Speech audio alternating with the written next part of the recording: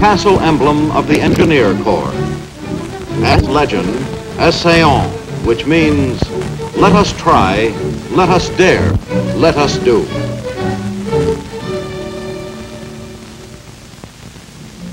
Since the year 1775, the Corps of Engineers has been contributing to the defense and security of the American people. In the days in our history, Army engineers conducted explorations, made surveys, constructed roads, bridges, so that the engineer story is part of the colorful saga of America pushing west across prairies, rivers, and mountains, growing from a collection of settlements along the eastern seaboard to a great continent, a leader among the countries of the world. In World War I, the engineers almost 300,000 men. Many of these were in combat divisions, maintaining routes under fire for moving men and equipment. Wearing their packs, they constructed roads, bridges, pipelines, landing piers, often interrupting this work to fight alongside our World War I infantry. The all-time peak of Corps of Engineer achievement came during World War II. Advanced air bases were built in record time in all parts of the globe, often under conditions that might be considered impossible by anyone but the engineers. There were countless water supply problems solved. Miles and miles of pipelines laid to carry fuel to the end of the world if necessary. And roads. The Alcan Highway is a milestone in the history of engineering. Over 1,600 miles long, it narrowed the distance between us and our northern outpost, Alaska.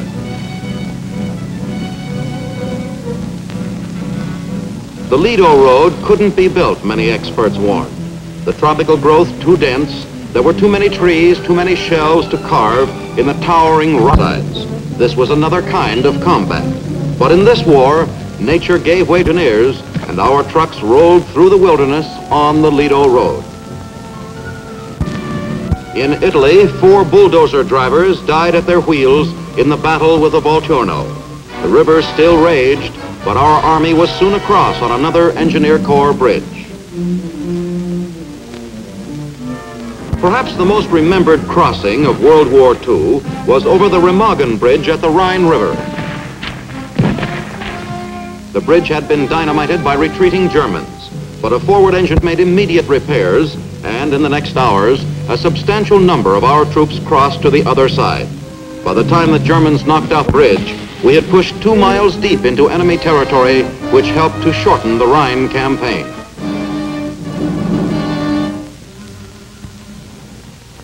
The biggest single item of the World War II engineer construction program was the $2 billion atomic bomb project. Manhattan District, the name given to this tremendous undertaking, included plants in various parts of the U.S., which eventually developed the weapon that helped bring World War II to an end. In 1950, the United Nations forces were mobilizing to fight in Korea. The Corps of Engineers faced the task of taming this rugged countryside so our mechanized troops could operate against the vastly superior numbers of North Koreans. During the first months of the campaign, there was an acute lack of tools and equipment. Engineers had to improvise on almost all construction. A shortage of personnel made it necessary to use recruited Korean labor. In the unexpected assault of the Chinese communists, our forces were driven back over hard-won ground. Combat engineers did heavy duty in this action, destroying every bridge and culvert on every road and railway in our move south.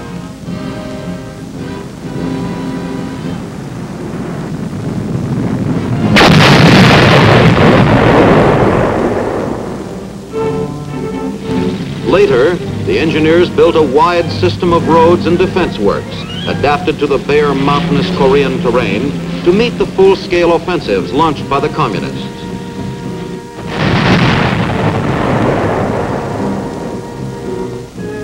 This made it possible for our reserves to switch rapidly from one area to another in time of need. In the ever-changing tide of battle in Korea, as we again advanced northward, the engineers repaired bridges that had been destroyed. For one extended period, they put in over 1,000 tons of bridge material a day. Called upon to perform engineering miracles in one of the most rugged areas of the world, the soldiers of the Corps of Engineers once again distinguished themselves as builders and fighters. Today, at engineer training centers, such as Fort Belvoir in Virginia, the recruit is given a thorough grounding in combat soldiering. In addition, he is schooled in more than 30 different technical skills, which make up the Army engineers' bag of tricks. Trainees learn the most effective ways of placing barbed wire, the importance of proper drainage in construction, how to handle the many types of engineer earth-moving equipment, and, of course, how to build bridges. The engineer-trained soldier develops a technical know-how that is useful in civilian life. Bridge construction is the job most identified with Army engineers.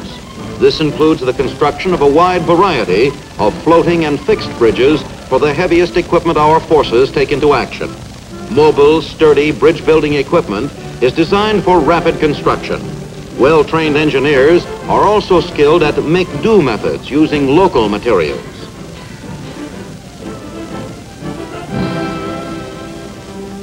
The Officers Candidate School at Fort Belvoir provides the enlisted man with the opportunity to become a commissioned officer in the Corps of Engineers. The 22-week course of instruction is intense, with great emphasis on physical training.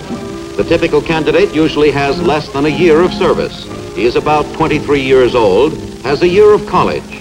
When he graduates, he makes a versatile engineer officer as well as a hardy combat soldier.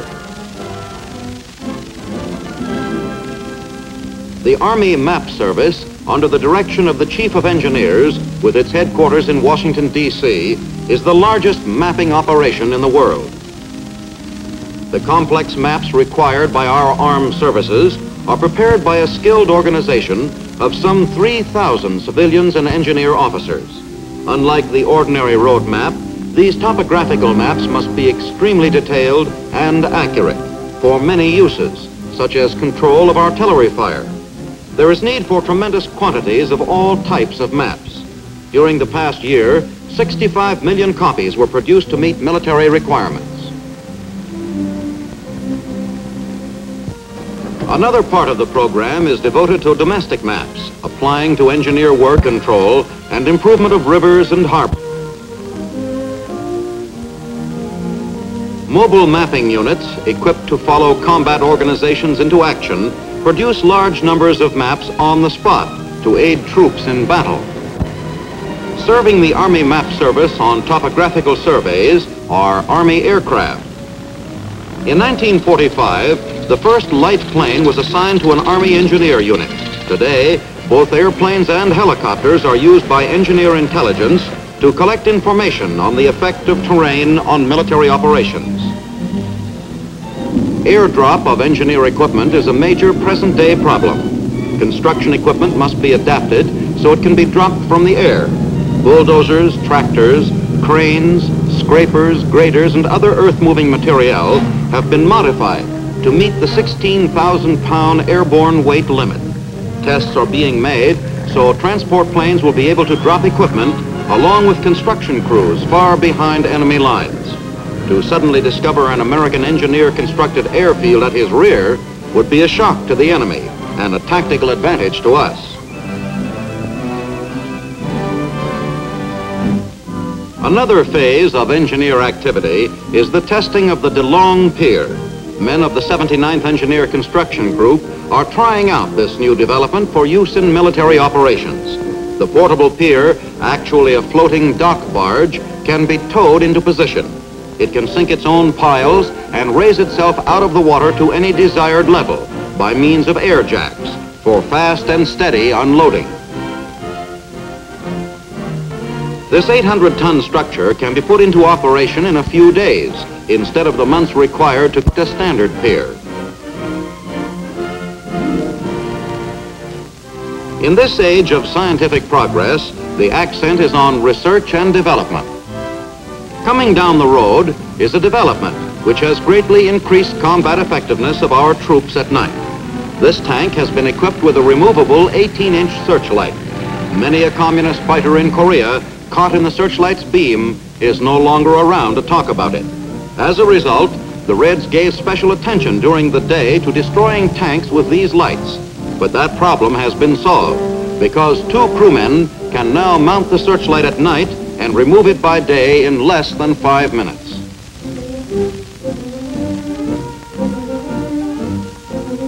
The 60-inch anti-aircraft searchlight has been put to new combat use, producing artificial moonlight to illuminate a battlefield. Redesigned by the engineers as a complete unit in itself, with both searchlight and generator mounted on a single truck, this device was used extensively and successfully in the Korean conflict. This van expands from its normal 8-foot width to 13.5 feet in a 5-minute operation by 2 men. The van is only one section of a photo mapping equipment train with heating and air conditioning units. Engineer research has come up with this new method for making it easy to unload heavy equipment from a truck. By stopping the vehicle suddenly, the equipment mounted on a sled is jerked back so it slides over a roller on the tailgate. Now it can be lowered into position on the ground by a winch located on the rear of the truck. Detection and demolition of mines is another frontline responsibility of Army engineers. Equipment for doing this job is constantly being developed and improved.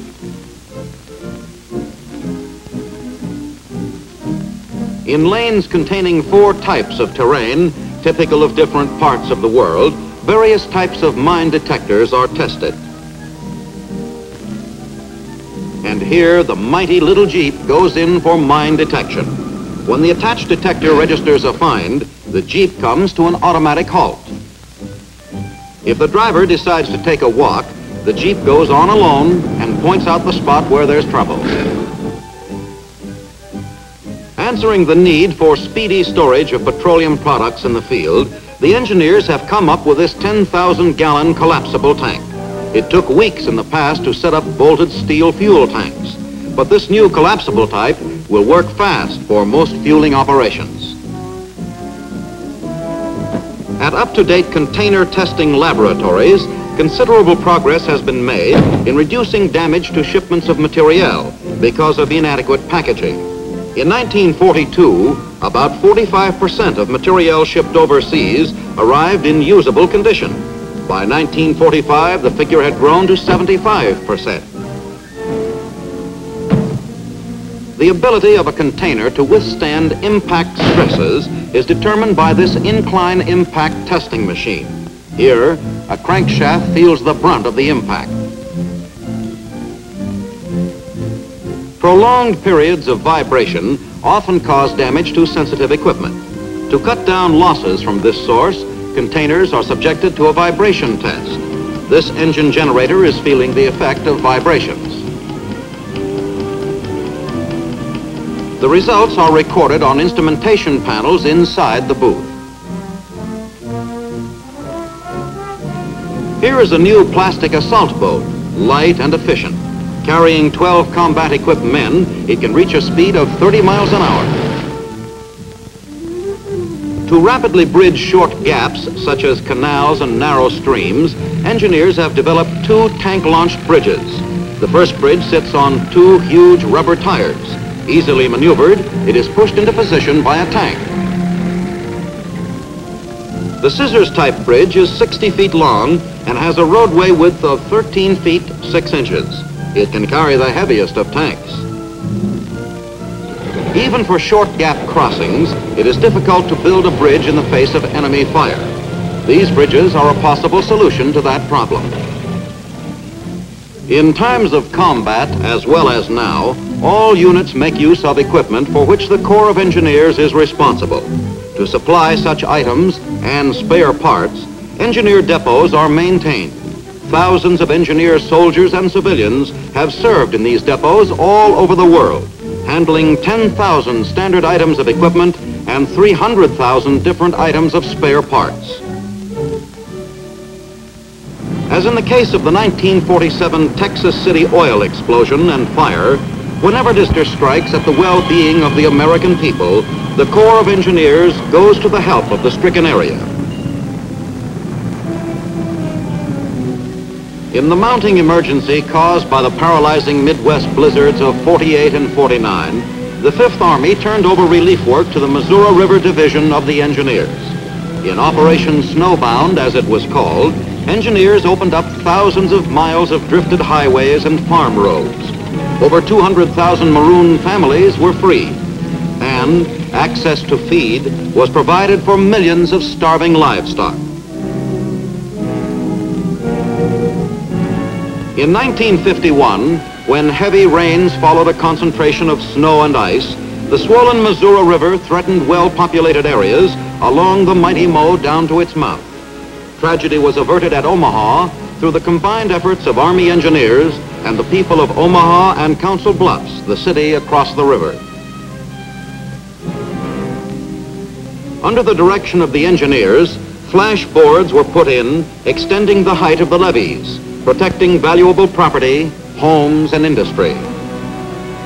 By day and night, constant vigil was kept, while the struggle continued for 30 days, but the river was held back within its banks. Army engineers answer the call for aid overseas as well as at home.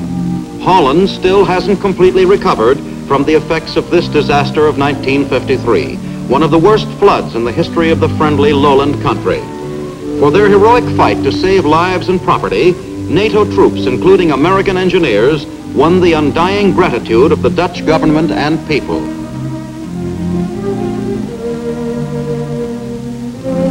In our own country, this could happen more frequently if not for flood control measures, which are part of the Civil Works program of the Corps of Engineers. One of our main bulwarks against major floods are dams. On the Missouri River in North Dakota, the Garrison Dam, largest rolled-filled earth structure ever undertaken by man, is under construction. Modern earth-moving equipment, together with human engineering skill, will make possible a project which will be 20 times the size of the Great Pyramid in Egypt. Fort Peck Dam, at the headwaters of the Missouri River in Montana, is a reservoir for navigation, flood control, power, and irrigation. It is estimated that in the past 12 years, this multi-purpose project has prevented $51 million in flood damage. The Fort Randall Dam and Reservoir is under construction near the site of a fort used in the 1880s. At the White House on 15 March, President Eisenhower gives the signal to Fort Randall to put the first generator into operation. When completed, this project will be one unit in the comprehensive plan for the development of the Missouri River Basin. By providing flood control, it will protect against destructive waters from Fort Randall to the mouth of the Missouri. Chain of rocks, located on the Mississippi River above St. Louis, presented a troublesome navigation hazard. To correct this barrier to inland shipping, the Corps of Engineers set to work constructing a canal and locks. Construction was essentially completed by 9th February 1953, when the project was first opened to river traffic. The Waterways Experiment Station at Vicksburg, Mississippi, is maintained by the Corps as a laboratory for the study of all types of water projects. Here, small-scale models of entire river basins are built. Every conceivable river condition can be reproduced and analyzed. In this way, solutions are found for flood control, navigation, river meander, tides, and other problems. Many river channels tend to fill in and become shallow unless continually dredged. This activity goes back to 1824, when the Corps of Engineers first began its program of improvement of our nation's rivers and harbors. Pipeline dredges with their mechanical rotating blades, loosen riverbed mud, which is sucked up through the pipes. The mud is then disposed of in other designated areas, leaving the channel deeper and wider for safer navigation. The Essayant, the world's largest seagoing dredge, was designed by the Corps of Engineers. In New York Harbor, where dredging is essential to maintain necessary depths near piers and docks and in the channels, the Essayant has removed 7.5 million cubic yards of mud in 1 year's operation. When the long drags are lowered to the bottom, powerful pumps suck up mud and discharge it into huge tanks inside the ship. When the hoppers are full, the Essayant puts out to sea where her cargo is emptied into deep water. Another familiar sight in New York Harbor is an odd floating contraption. This one is appropriately named the Drift Master. It's a sort of water-bound vacuum cleaner, sweeping up the harbor surface of floating debris, which could easily cause delay and damage to vessels moving in and out of port. From the look of this old tar, nothing coming up out of the water could surprise him, not even a mermaid. To prevent river waters from eating away the banks, concrete mattresses are laid. These are launched by a specially designed engineer barge. As the mattress sections are added, the barge moves away from the bank and the mattress is lowered to the river bottom. The cables are cut and the mattress then extends from the river's edge to the deepest part of the channel.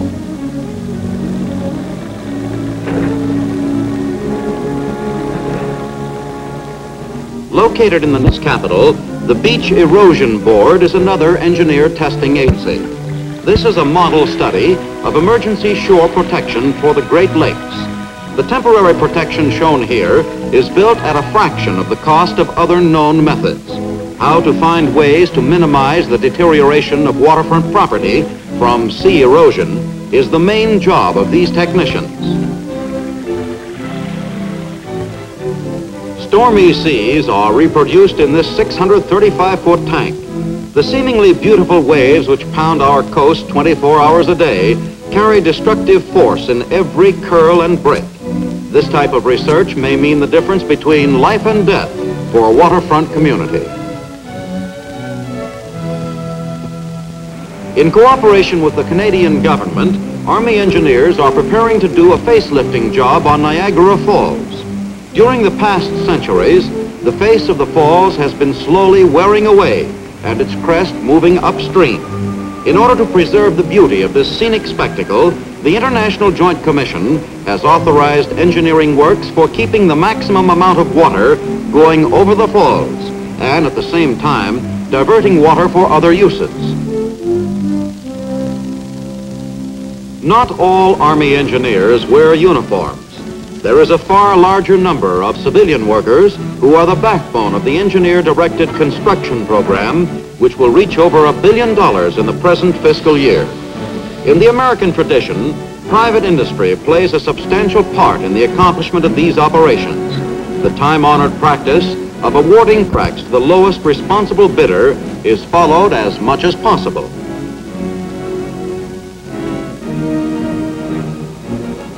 Back in July 1951, the first convoy of ships loaded with engineer men and equipment battled through the clutches of the ice floes on the way to Thule, Greenland.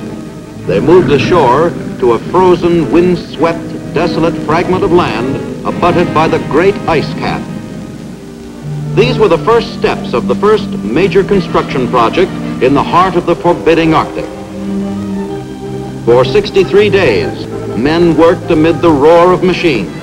At the end of that time, in place of the nothingness of Thule, Greenland, there stood a mighty airbase, another link in the chain of free world defense.